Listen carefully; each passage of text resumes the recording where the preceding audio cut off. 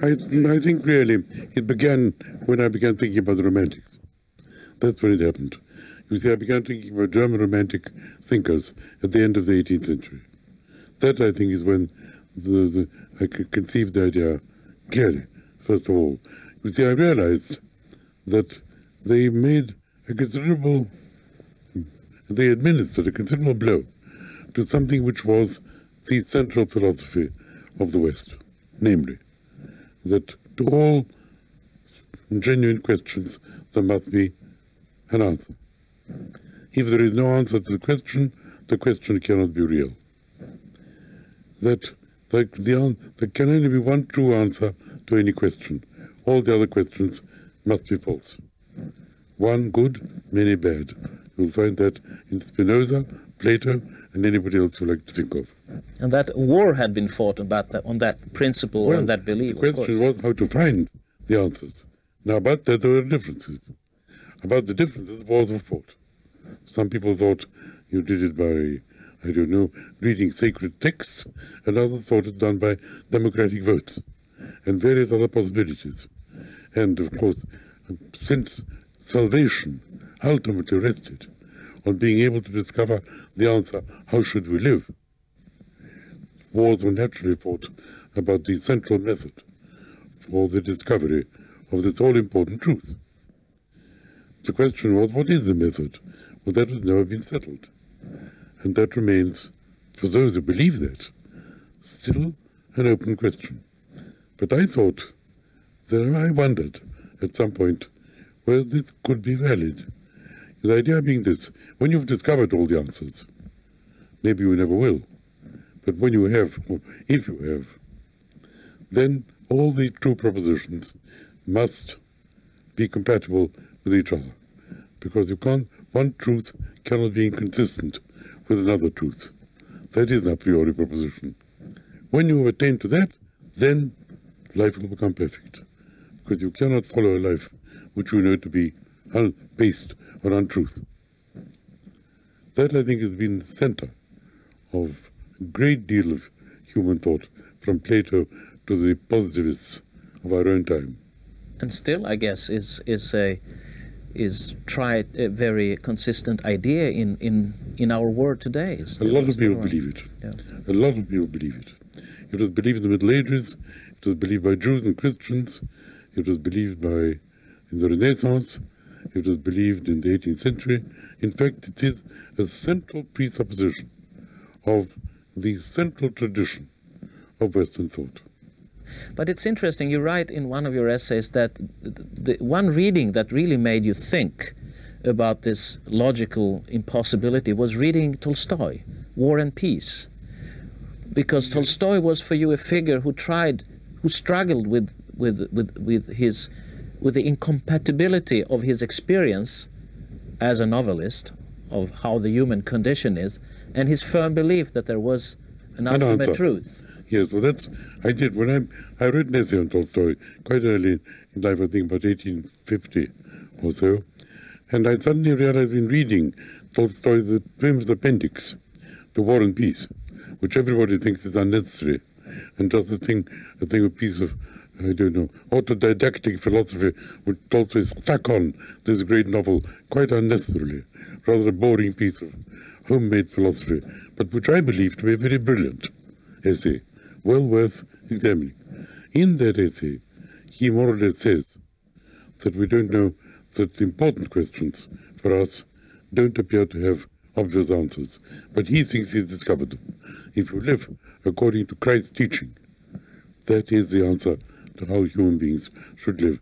He didn't believe in the divinity of Christ, but he believed that Christ was the best man who ever lived and that he knew the truth. Well, if you read Tolstoy's novels, this does not emerge. They're entirely filled with very different characters who don't agree with each other, all of whom have ideals. All the ideals are genuine ideals, and the genuine ideals clash. And the whole of his writing is largely founded upon the inevitable tragedy of these collisions. Not every value clashes with every other value. Only some do. Not every value is of the same the same status as other values. Some do come below others. But in general, there isn't a single universal table along which you can place these values in a certain definite hierarchy, so that you always know what is more important than what, which value comes above which. Because the ultimate values, which a great many of us are addicted to, whether we know it or not, appear to me both to be incompatible and to be incomparable. Which means we cannot say, for instance, that life nowadays is better than life in ancient Greece or in the medieval times. Well, I would say that, yes. I would say the cultures are different, their values are different, and therefore to say we are... But the idea of progress as a continuous movement seems to me a fallacy. That's an important proposition, because we still think that we are at the end of some continuous line of development. It's a terrible heresy. Well, there is a line of development, but not of progress. So if one say that people, for slavery or some other human condition in ancient time was obviously a worse condition than the condition we live under now. Oh, we can say that. We can say that. We certainly, we ourselves live by certain values. There is some kind of constellation of values in terms of which we live our lives. And if something contradicts that constellation or is not compatible with it, we reject it. And that is what we mean by saying slavery is wrong. But at the same time, if we want to understand what slavery was, we have to understand the world in which there were slaves and why these people were not shocked. And then you realize the enormous difference between their outlook and our outlook. And if you then say which outlook is superior, I find it difficult to say that entire outlooks, whole cultures, can be strung along a line in which we say this culture is better than that one. In one instance, you asked the question, why couldn't we go back to the medieval times, provided we knew exactly how life was at that time? I think you mentioned the 14th or 15th century. What is it that prevents us to recreate a certain epoch, even if we knew everything, seemingly knew everything about it? And you have an interesting answer to that. No, we can't do that. We can't do that. We are what we are. We live in the world in which we live.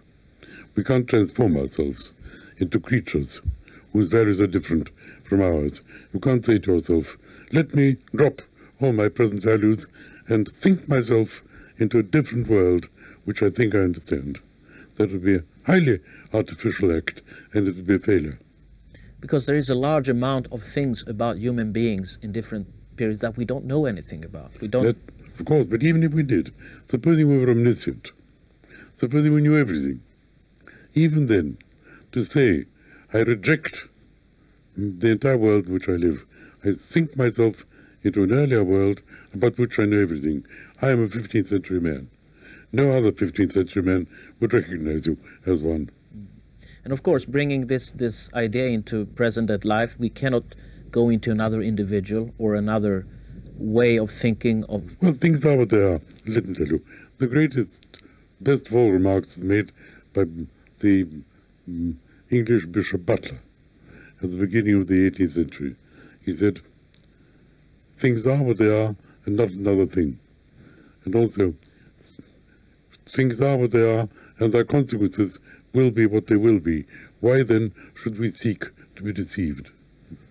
And not to make this sound as a truism, which it could, what is the implication of just saying this for our our thinking, our understanding of ourselves that is so provocative, which it is?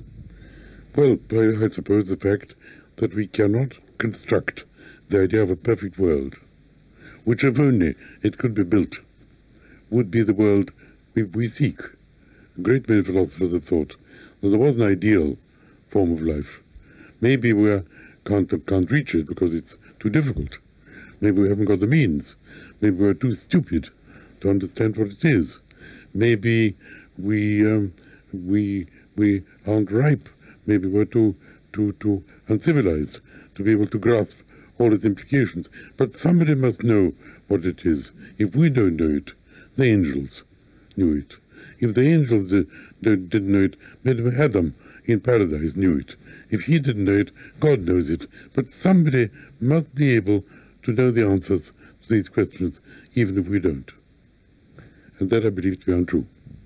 Was it Karl Marx who said that the role of the philosophers now is not to explain the word, but to change the word? He did say, not for Howard, yes. And you would say, what is the role of the philosopher? To understand. What? To understand. If he wants to change because he understands, nothing is to prevent him. But main task of philosophy is to enter into the states of mind of people who have thought certain thoughts, who have believed certain beliefs. The main purpose of philosophy is to understand. Of course, philosophy wants the truth. And for me, let me qualify what I say. I think you've provoked me into being rather extreme. There are certain propositions, certain values, if you like, which a great many people, at a great many times, in a great many places, have believed and have accepted. And that makes communication between different cultures possible. Some people think these things are a priori. Some people think these are so-called values which are given to us by God or by our own conscience, or by whatever it may be. That I don't believe. I do not believe in the possibility of discovering anything, any factual truth a priori. But there are certain quasi-universal truths which most people have lived in the light of. And that is why they are not strange to us. If there were people who really did not accept these basic propositions, we wouldn't understand them, and we wouldn't think they were human. So there is something common to all human beings and all cultures, but it is not guaranteed. It is not a priori. It is not what is called, what philosophers have tried to call ultimate or universal, or ultimate, maybe universal, yes. Quod semper, quod ubique, quod omnibus. That's a medieval phrase. That which is everywhere, which is always, which is accepted by all. That not, because that's too strong. Because you have this belief in values that are, after all, common to humans, I guess this is, you call yourself a liberal, but at the same time there are unsettling implications for liberalism in what you are saying. Certainly. Because liberalism has almost always presumed free choice of the individual, the freedom to choose rationally, at least. No, I think that people are free to choose irrationally. Yes, but then they could Freedom choose in a freedom. liberal society, and then... But freedom is freedom. Freedom means you choose what you choose, not necessarily rationally. If you're a rational being, or want to be rational, or believe in reason, then of course you choose what it is rational to choose. But if you choose not to be rational, if you choose to gamble, when you choose which horse is going to win, and you have no reason for thinking it, you just enjoy the act of gambling, that is not rational choice. But it is choice. And you say this is a choice that must be in a liberal society. Well, I think it is a choice that must be to be human at all. So I think if people can't choose, they're not quite human. But if a human being, and you also indicate that, choose something that will reduce his freedom of choice, or actually choose a lifestyle which does not entail many choices, or actually does away with choices altogether. Well, no, it doesn't do away with choice. Nothing does away with choices. No, non-choosing human beings are not human. But if you enter a monastery or submit to a very harsh military regime and you feel happy about that, then you have... The choice is limited, but there is still choice. You've chosen it, and you could unchoose it. You would stop. And you wouldn't say that that is a worse choice, or value-wise a lesser choice than a choice... Depends on what you want to choose. I don't want to judge this. If you choose to live in a monastery or be soldier obeying orders, that is your right. You choose what you choose. You may find that you are suffocated by it. I would. But if you're not, if you feel yourself entirely realized by that kind of life, so be it. But cannot the outcome then be that humans will choose by consecutive choices of this kind in a liberal way of organizing human life? Oh yes, that's what I believe in. I mean, I want the choices to be what I call liberal choices. I believe that there is some forms of life which is superior to other forms of life. I think that liberal society is superior to a dictatorship, or to a communist state, or to a Nazi state. I believe that because that's how I live. Those are my values.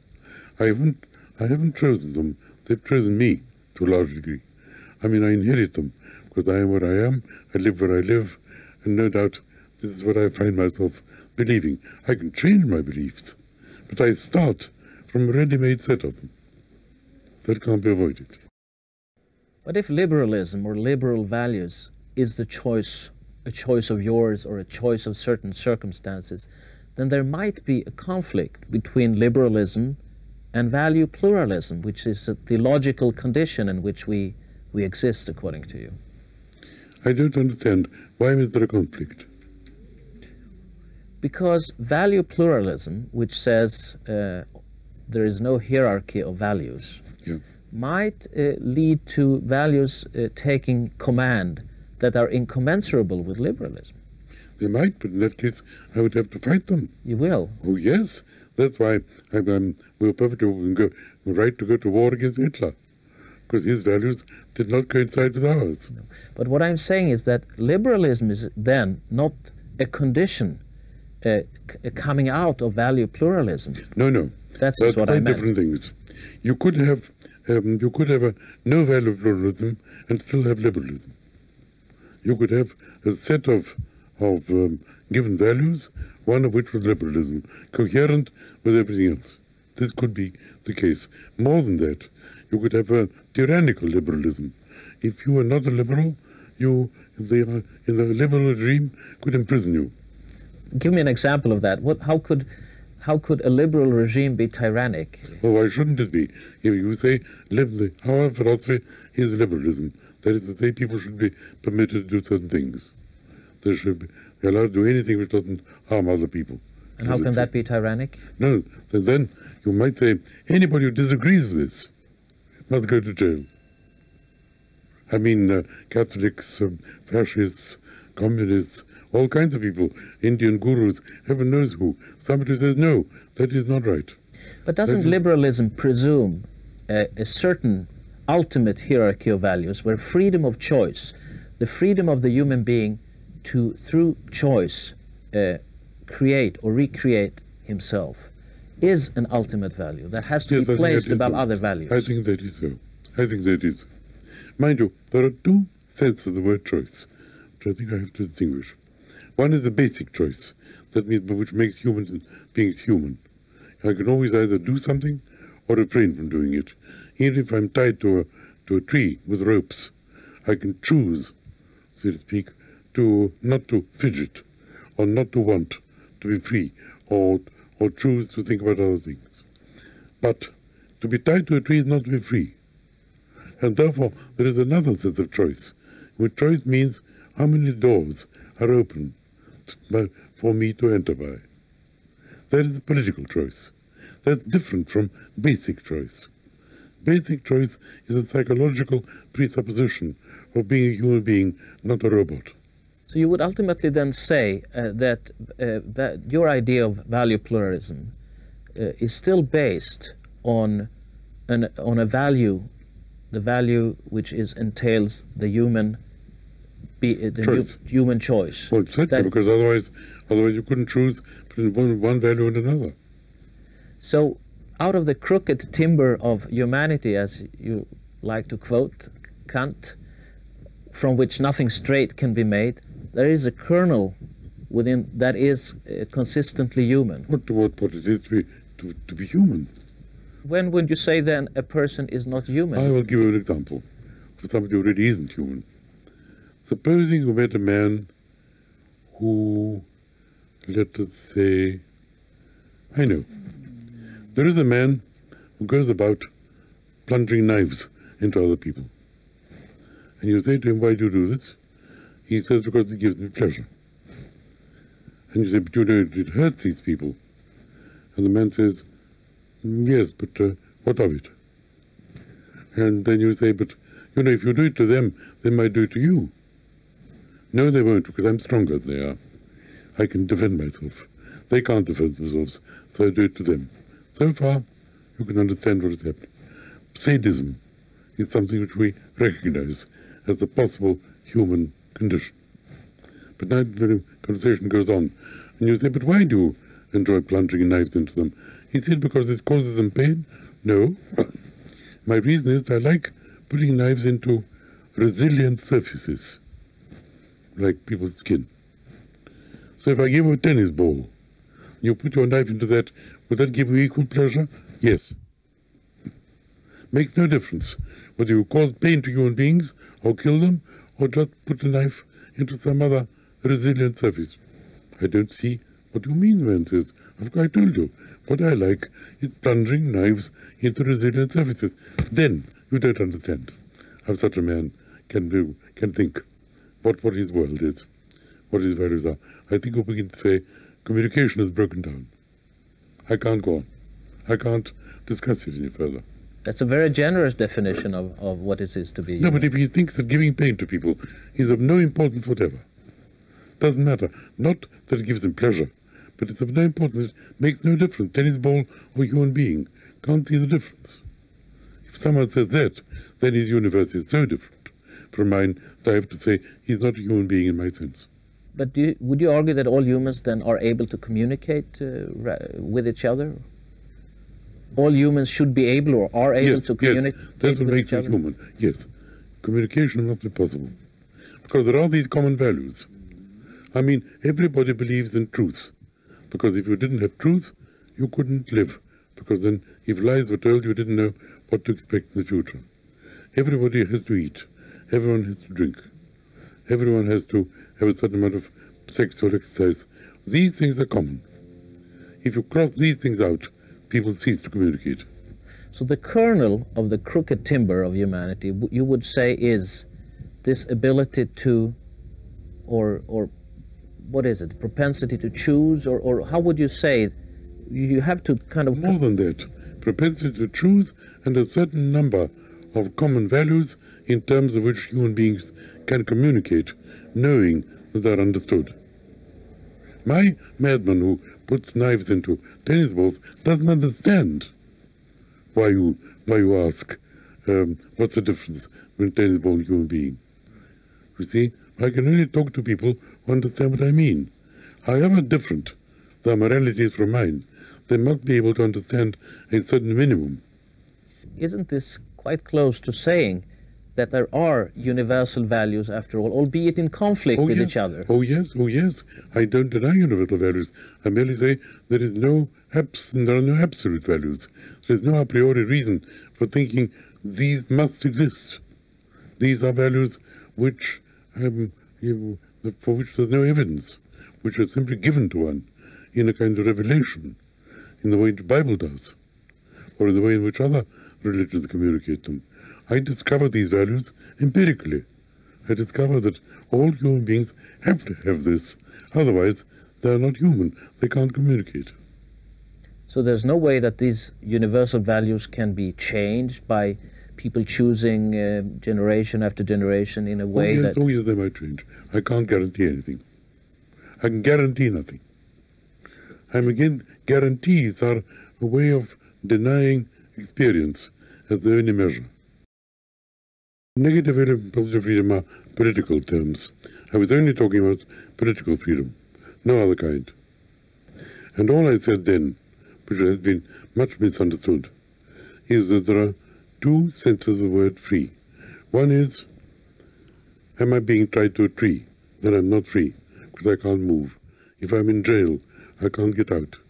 And freedom means not being in jail, not being tied to a tree, being able to do not necessarily what I want, that's something different. There being a lot of doors through which I could march, and none of them is locked. The more doors are locked, the less free I am. Of course, some doors have to be locked because there are other values. because there is security, there is happiness, there is knowledge, there is science, all kinds of other things which are just as important as freedom. But freedom means that. Then the second sense of freedom, positive freedom, is the question, the answer to the question, who is master? Am I the master, or does somebody order me about? These freedoms don't clash.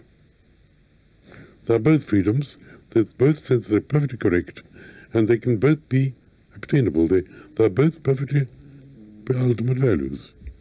But all I said in that essay, which was much attacked on freedom, was that positive freedom has been more perverted than negative freedom. Both can be perverted. When people talk about laissez-faire, and therefore allow little children to die in mines because their parents have a right, because they are free to let you have them, and you have a right to employ them. And when we do, that is a perversion of the notion of negative freedom. But if somebody says, I alone know what is good for you, you do not know what is good for you, and therefore I force you to do certain things which, if you were as clever as me, you would see for yourself. But if you don't see, it's because you're stupid, and I have to force you to do something for your own benefit. That is, every tyrant has said that. Historically, of course, this abuse of positive freedoms have been quite obvious in communism, in various fascist societies. All tyrannies. Have you seen this kind of abuse lurking also in modern welfare society, or would you say that that has been a proper balance? No, I think it's proper. No, I believe it. No, that is the proper balance. I would not attack that. If you ask me what my views are, and you haven't asked me that, but supposing you were to ask me that, I would say, roughly speaking, the New Deal was a good balance. Was a good balance. And then, roughly speaking, also the modern post-war European welfare state. Yes. Now, if you look at the world today and the new surge of liberal thought, or some would even say laissez-faire liberalism, do you see any danger of abusing negative liberties or going too far in that? Yes, certainly. If negative liberty leads me to allow the poor to starve to death, that won't do. If negative liberty leads me to ignore the needs of all kinds of other people, provided I am allowed to sit in a room and listen to gramophone records and take no part in political life, that is a perversion. Do you see these kind of tendencies coming back into modern society? Oh yes, I do. I think Mrs. Thatcher believed in negative freedom to an excessive extent. You see, and that led her to ignoring all kinds of human needs, which the modern state ought to be able to provide for. Is it perhaps even a modern rational utopia or rationalistic utopia lurking behind laissez-faire liberalism, in implying that if we deregulate on a global basis such and such, we will reach a state of bliss of a new Maybe kind? That's what they believe. If so, they're wrong. But do you see, have you noticed that kind of beliefs? Yes, I think there is an element of utopianism in laissez-faire liberalism. In other words, if the market is the only criterion for the rationality of human action, that kind of thing, then I think if only you allow people to stop interfering with each other, people stop believing in all kinds of principles which make them try and govern other people's lives, and so on. If that happened, everything would be all right. Anarchists believe that. And that is utopia. And there is an affinity between laissez-faire liberalism and anarchy in that sense. Anarchism is a very extreme form of liberalism. It is a slightly lunatic form of liberalism. It hasn't gone too far. Obviously, we have already seen in the modern society reactions to this kind of development. We have all kinds of nationalistic, fundamentalistic movements coming back onto the stage. In that way, is history not repeating itself? But would you see the same patterns in modern day protests of various kinds? But which and the early 19th century? Protests against I mean, global liberalism. economy against the European Union, against capitalism, against whatever have you, Germans or... Now, of course, people have different values and they clash. That is a truism. But let me tell you, you mentioned nationalism. Let me make a statement to you. I don't believe nationalism is a form of deprivation of liberty. Although some people would say it was, because for me, it depends whether nationalism is chauvinism or not. Nationalism simply means, well, we call it consciousness of nationality. People want to live with other people whose language they understand, whose habits are natural to them, so they don't have to explain things to them. People want to live among people with whom they can communicate without, so to speak, effort. And that means to have a comfortable life. Hegel once said that freedom was bei sich selbst sein, to be at home, chez soi. That is a perfectly valid form of desire for living among your own people, and therefore a valid form of nationalism. Then there is a form of nationalism which says it is the only value. Everything else must bow before it. Anything which prevents the development of a national state must go. That is wrong. That is denial of the plurality of values. And more than that, if you say, my nation is superior to your nation, therefore I know how you should live, and you don't know how I should live, and I'm going to conquer you in order to show you how life should be lived. That won't do. But nationhood or national affiliation or the nation state are not as they were when they were created in the 19th century. I mean, we live in much more diverse societies with many cultures. And why not? And why not? What is wrong with it? No, I don't think there's anything wrong with that, but perhaps nationalism or national affiliation will then be a value clashing with these... But all values, some values clash with other values. There's no doubt that the desire to live in a certain society will clash with the values of a man who says, I don't want to live in a society. I want to be a hermit. I want to live by myself.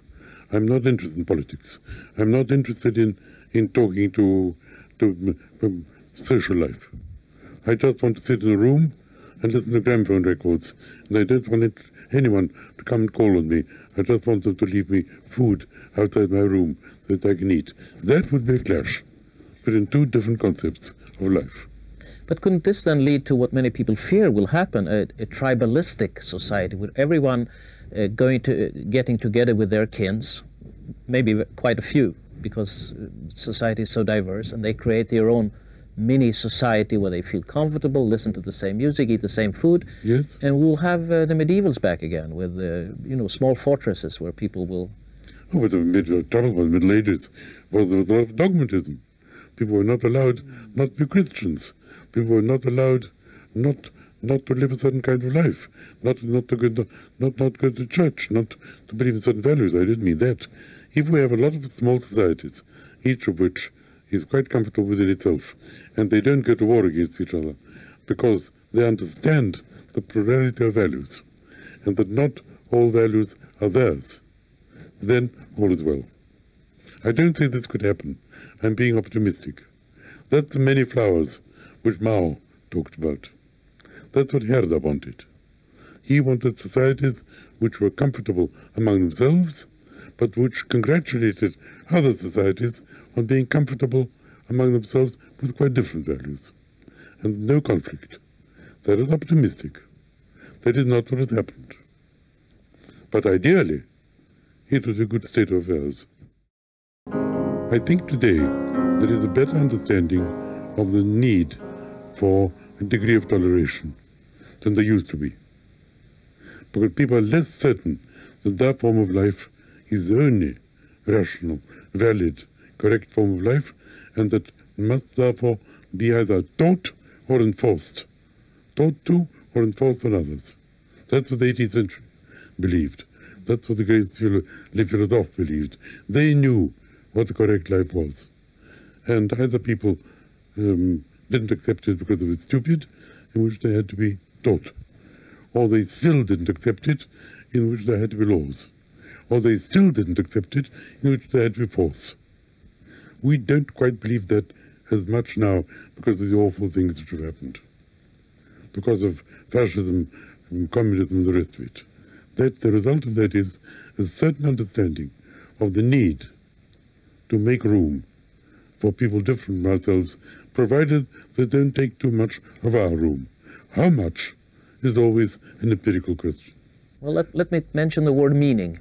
The word meaning, giving a meaning to a particular existence. Why do I lead my life here and under these circumstances, and what's the purpose of it all? I mean, not a final answer, but each individual will search for something. I'm not going to answer that question for the following reason. I should now say something, quote, my favorite thinker, and this may shock you. My favorite thinker is the Russian revolutionary Alexander Herzen, who I think got things right more frequently than people allow. He said, what is the purpose of life? He said, the purpose of life is life. That's what I believe. The purpose of life is not happiness. The purpose of life is not truth. The purpose of life is not security. These are important values. The purpose of life is to continue life. Yeah. To go on being alive. But enough people still must believe that their life is worth going on with. And that has, I guess, to do with how they view things. And I'm not saying that we are looking for the one truth, but the desire to find some ultimate purpose. Some ultimate purpose. I don't believe that's exactly what I'm against. I believe that all search for a final solution to human ills, that there is one particular structure of life for everybody. If only we could get there, which would satisfy all the proper human needs and rights. That the search for that invariably leads to blood. I agree with you, but still, you don't fear that this desire, this... It's not as strong as it was. I'm in a mildly optimistic condition. I think we just, I mean, the Ayatollahs may believe that. They believe it. And lots of people in Algiers may believe it. And certainly some Muslims clearly do believe it. And no doubt there are neo-fascists and there probably are unreconstructed communists, for all we know, somewhere in Cuba, who may believe this. But they don't believe it as strongly as they did. There is more, I mean, I'm optimistic because I think the idea that people mustn't impose themselves too strongly on other people, that people should try and seek protect their form of life, but not too strongly. Not so strongly as to suppress other people. That is better understood now than for a long, long time. But considering this, your liberalism then, how would you say the frontiers or the barriers around the individual, how firm should they be and where should they be placed? You can't answer the question. How much right, what right have I got not to be interfered with by you? Well, some rights, but not all. Who can tell? Benjamin Constant was very good on that subject. You see? Who said on the whole, the idea of individual liberty is a modern invention. The Greeks didn't believe it. They thought liberty meant ability to make speeches in the public assembly. Everyone an equal right to interfere with the lives of all the others. But that's the different sense of liberty. We believe that everyone is entitled to some degree of privacy. If you say, how much? How can I answer? And you also say that not only that the idea of liberty of this kind is new, it's a 19th century idea, but you also say that this might not be put on the top of an individual's agenda. Freedom is not maybe the big thing he is or she is looking for. They would look for material well-being, for a certain peace of mind, for something else. Very true. What of that? And people seek different ideals. That is all I want to say. There are many incompatible values. They cannot be combined. In order to choose one value, you have to sacrifice others. Sacrifice is always painful, but there is no escaping it. And there is no escaping. This is also what you're saying. There's no escaping the choice, the fact of that you have to choose. That is part of the human condition. That's what you asked me at the beginning. You said, what is the human condition? To be able to choose.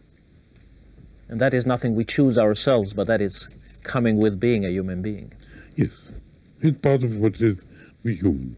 Part of the definition of being human, certainly.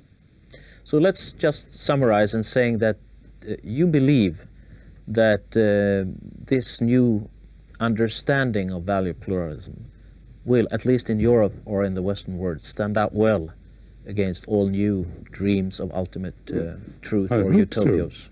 I hope so. I can't say more. It hasn't been in the past. If it happens, it'll be a new thing. I hope so very strongly.